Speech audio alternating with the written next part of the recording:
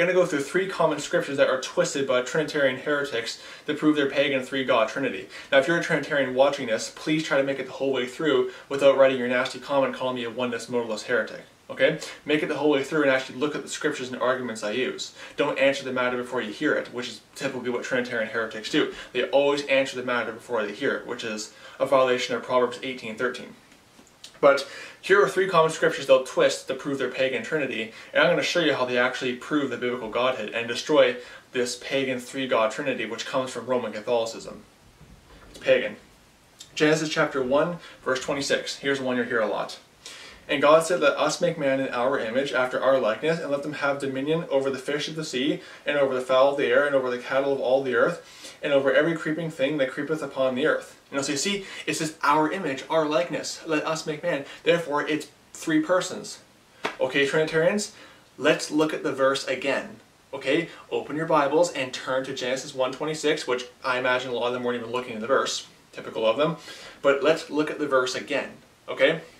And God said, let us make man in our image, singular.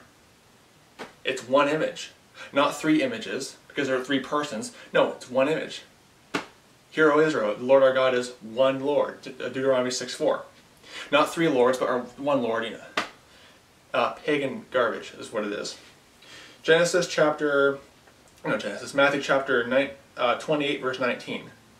Because you see, it's image singular. You see the same thing in Matthew 28:19. It's singular. Matthew chapter 28, verse 19.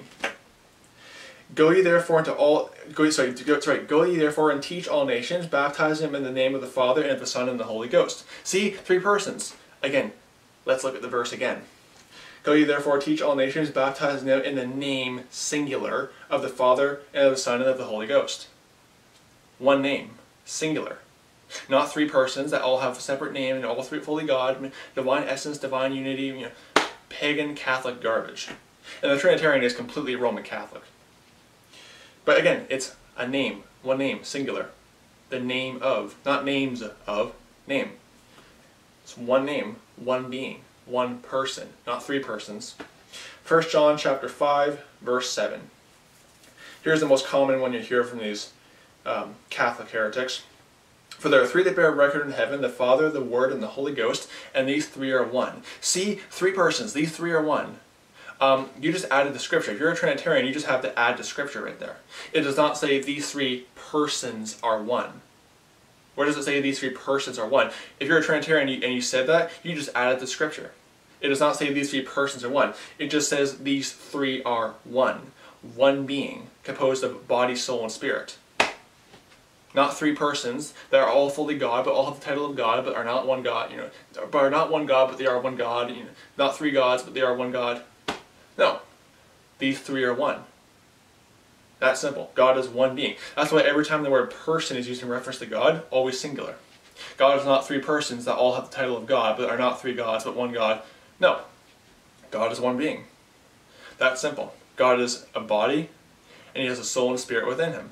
All make up 1 being. I am my soul and I am my spirit. When I say that Jesus Christ is the Father, I'm saying that because He is His soul and He is His spirit. That's simple. So the Trinity is pagan Catholic garbage. It is not biblical. In fact, the word Trinity is not found anywhere in the Bible. So don't be deceived by this Trinitarian Catholic nonsense. They have to twist scripture, they have to add to the Word of God to prove their pagan garbage. So don't be deceived. May the grace of our Lord Jesus Christ be with all the brethren. Goodbye.